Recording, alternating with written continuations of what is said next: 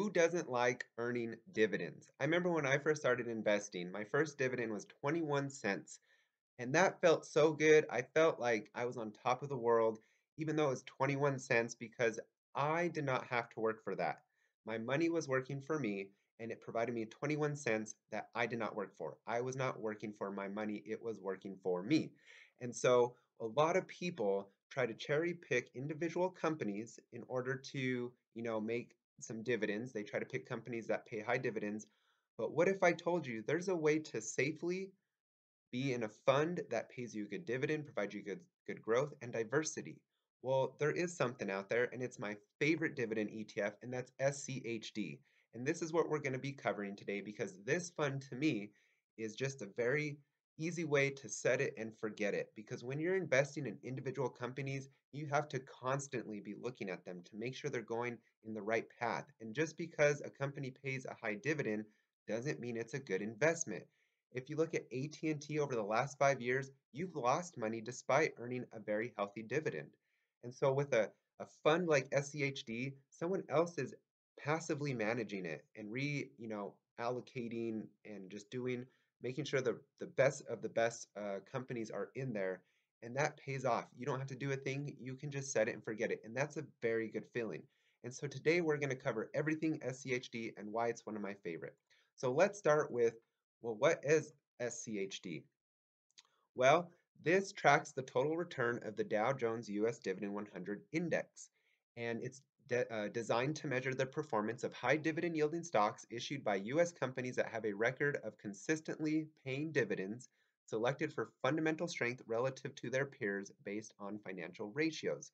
So again, this fund, the managers that are working on this fund are actively and constantly, whenever they do adjust it, they're making sure that they're selecting good companies that pay consistent dividends. And so, and these companies are outperforming their peers. And so that's just something that you have to keep in mind. An ETF, some people like to put that down, say it's lazy, but it's not. It's not. It's a great way to invest because who has the time? Most people don't to look at all these different companies in their portfolio and constantly having to be on top of them to make sure that the fundamentals haven't changed. What are they doing to their peers? I mean, if you really think about it, who has the time for that? I sure don't.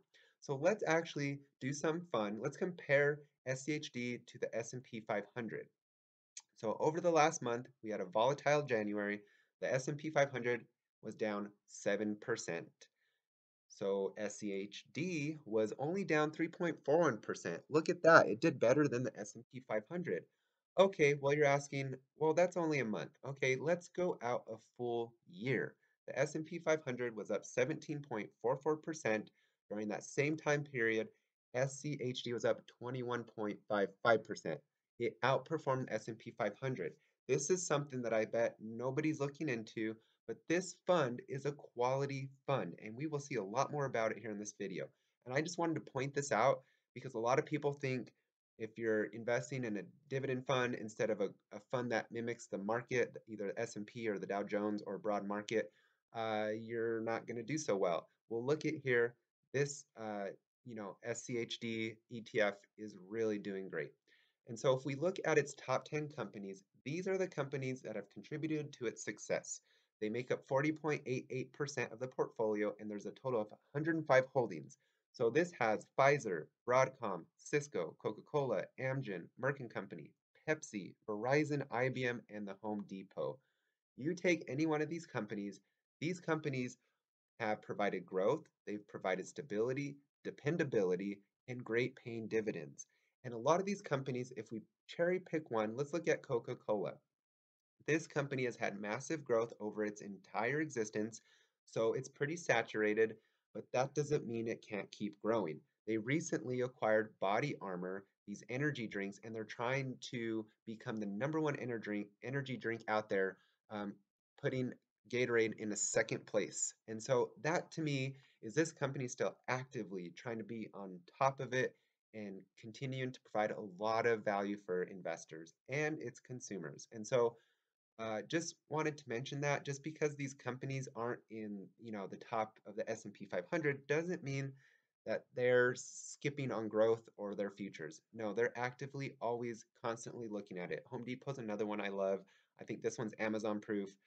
So anyways, just wanted to show you the top 10 holdings. If we keep moving down, uh, what is this fund rated at? If you look at most all ratings, it has high ratings and it's towards the top of, the dividend ETF recommendations. So with fact set, it's an A with Morningstar, it's 5 stars. And you can look at many other ratings. SCHD always comes out, in the top of any type of comparison. So if we look a little bit more into its distribution and expenses, its distribution yield for the trailing 12 months is 2.78%. So that's what it pays out for a dividend. But in the last month, it has fallen some. So now it pays a little over 3% of a dividend, which is extremely well. That's above the market average. And this is one that keeps growing. Recently, they paid almost 62 cents per share.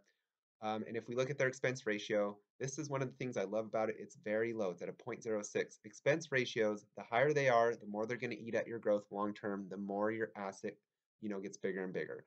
So I really like these distributions and expense numbers here. I think they're fantastic and excellent. And if we look at their past dividend payouts, you can see they're increasing over time. So if you compare quarter 1 to quarter 1, quarter 2 to quarter 2, it's increasing. So this fund is like a company essentially. They're constantly increasing their dividends, which shows the sign that it's healthy. And so with all those companies in the top 10, this is why I like this as well. Whatever you pay for today, let's say you get in at a 3% dividend, that later on will be a much higher as this fund grows their dividends. If we look at a little bit more, details into this, the top country of the holdings in this ETF are mainly concentrated in the United States. They mainly hold large cap companies. Their top sector is financials. If you compare the SCHD to the Russell 1000, you'll see in the 1, 3, 5, 10 year and life, it outperforms.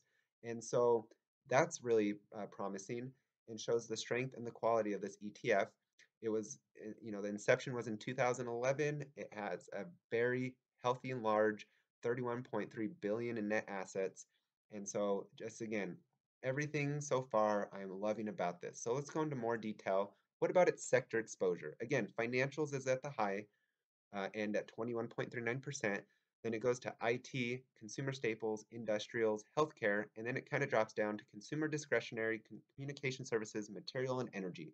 What I like about this is what are the growing sectors right now? It's financials, it's IT, it's healthcare. Industrials is a good one. I think that's going to benefit due to the pass of the infrastructure bill. And then consumer staples is just that good, sturdy, solid sector to be in. And then materials and energy, I like that they're on the low end because they're either volatile or they're kind of low growth sectors. And so I'm very happy with the sector exposure here. I give it a pass. If we go to industry exposure, you'll see it tops out with IT services, followed by pharmaceuticals, then banks, then beverages, and then semiconductors. All of these are great sectors to be in. A lot of these are growing phenomenally. And then we go to capital markets, insurance, specialty realty, specialty retail, communications equipment, and biotechnology. All these are more of the sturdy, kind of slow growths, but more dependable and predictable. And so I do like this, how they have everything set out here. Give it another pass. What about its geographic? As we said, it's mainly in North America. It has a very small percentage, 0.6 in Europe. What I like about this is when I think of US companies, I think of companies that are constantly trying to grow their earnings, their profit, their cash flow, constantly looking for avenues of growth. These companies are working hard. These are the companies that we know and love and that we use every single day. And so I think this is great. I don't see any issues with this. I don't think there's a reason to be in any other countries at this point, other than if they were to take small positions in maybe Asia. That's, I think, a potential growing market, but there still is a lot of risk there. If we keep on moving down, we have market capitalization. So a lot of the holdings in this fund are large cap or giant cap. Then it goes to medium, small, and micro. A lot of people need to keep in mind that these larger companies are large for a reason. They're successful, they're doing something right. And so I'm glad that it's kind of allocated like this and giving some exposure to the small and micro because there can be some surprise growth in certain companies, but it is more risky. And then I'd like to do some comparisons. This fund versus similar funds. How does it do? So if we look at SCHD over the last 52 weeks, it's grown 22.83%, but it has a very low expense ratio of 0.06. So over time, that will really help keep your growth instead of eating away at it. If we look at CDL, it has grown more at 27%, but look at that expense ratio, 0.35%. I don't like that at all. I think with an ETF that's passively managed, there's no reason for it to be that high. DVY, a few percentage points above at 24%, again, has an even higher expense ratio at 0.38. BYM, this is a Vanguard equivalent. It's SCHD has done better. It's only, only by a point, but hey, that matters. And the expense ratio is the same. So you can see there SCHD has slightly outperformed. DHS, again, it's only grown a little bit more, but a lot higher expense ratio. If we look at HDV, it's at 18%, so it's grown less, and it has a slightly higher at 0.08, but still a good expense ratio, nothing to hamper on there. And then if we look at this one, DGRO, I wanted to include because it's a very popular one I see, but SCHD has still outperformed. This one's grown 20.88%, and it has just a very slight higher expense ratio at 0.08. So now to kind of tie this out, let's look at a little bit more technical, some technical terms, and we're going to look at this portfolio fundamentals. Now, if we look at its efficiency score, it's very high, and that is a good thing because that means that it's delivering on its core promise to provide, you know, growth and companies that pay good dividends and that are superior to their peers. And so when they measure this, that's what that efficiency is saying. And so they're in the very top 100th percentile, which is great. That means the fund is working how it should. It's providing what it says it's going to do. If we look at the tax cost ratio, you'll see this is in the 20th percentile. Don't let this worry you. It just comes with the territory. The more the higher that the dividends are, the more you're going to pay in taxes. When a dividend happens, it creates a taxable event and you are considered, you have earnings now that you have to pay taxes on. So this isn't a bad thing. It's actually a good thing in my eyes because that means it's paying a very healthy dividend.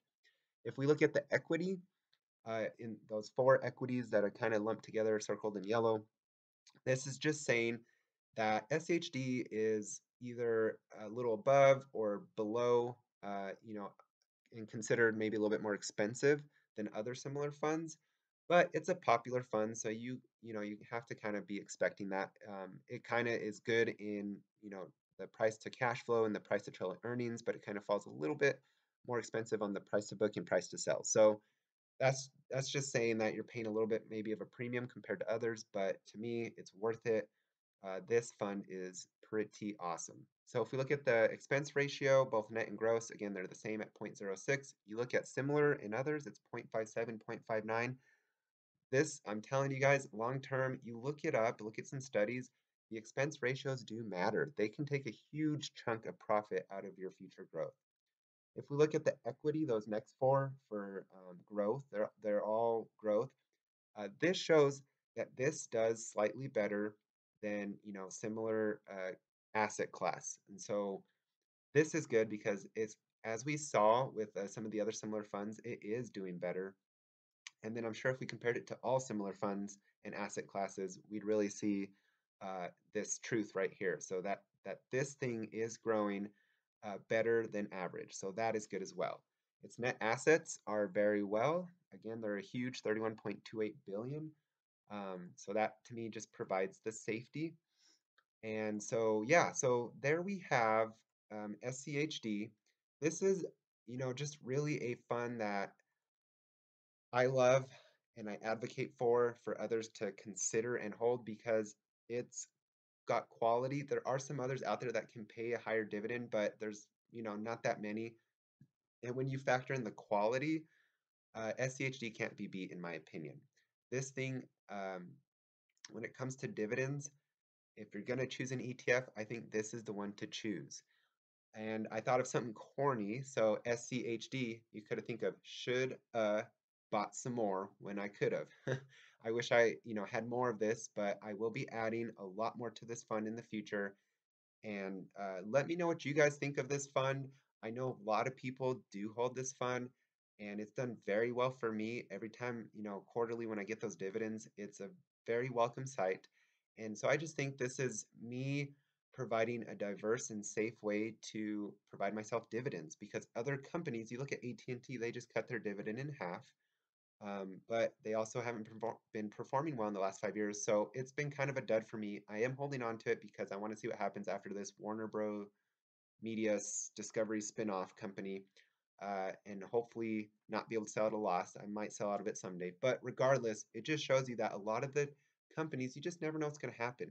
Where this one, you're holding 105 dividend paying companies that are outperforming their peers and somebody else is doing it for you. They're managing it, they're reallocating it, they're doing all that stuff. And so I think it's a very smart move. Don't let people make you feel bad for choosing an ETF because most people that choose individual companies do not outperform ETFs, especially the S&P 500 ETFs and the SCHD. And so I think it's a way to save time. I think it's a way to save money because most people can't individually pick stocks that outperform indexes or certain ETFs. So I just think it's a very good one to consider. I hold it, I forget how much it is of my portfolio, but I guarantee you it's probably about 6% of my portfolio, around that range. And so I want to add heavily to this in the next couple months. I want to bring it up to maybe closer to 10% of my portfolio. Um, because I've seen with a lot of my stocks, like Tattoo Chef has gone down, AT&T, Vici, even though that one I know will turn around, I just have confidence in it. Other ones, they're performing less than their peers. So it's definitely there's no rhyme or reason to picking companies other than doing your best looking at fundamentals and stuff. But even then, there always probably will be a company better out there. But if you have a company like Schwab, this SCHD fund is held with, they have, people constantly looking at this, doing comparisons. They have a lot of tools. So, anyways, there's my rant. If you haven't subscribed to my channel, please do so. It's free. It's good to get another opinion, follow someone else's performance of their portfolio, see what their holdings are, what their strategies are. So it's really good. So please subscribe. Let me know what you think of this fund. Do you hold it? Do you like it? Do you not like it? Do you like to hold individual companies instead, or do you go all in on ETFs or do a mix? I do a mix, and I just would like to hear your guys' feedback. I really like this fund. I think it's one that you can just set it, forget it until retirement, really, and then it'll provide you some good income in the form of dividends. So have a great day. We'll see you next time on Markets, Finance, and Fitness.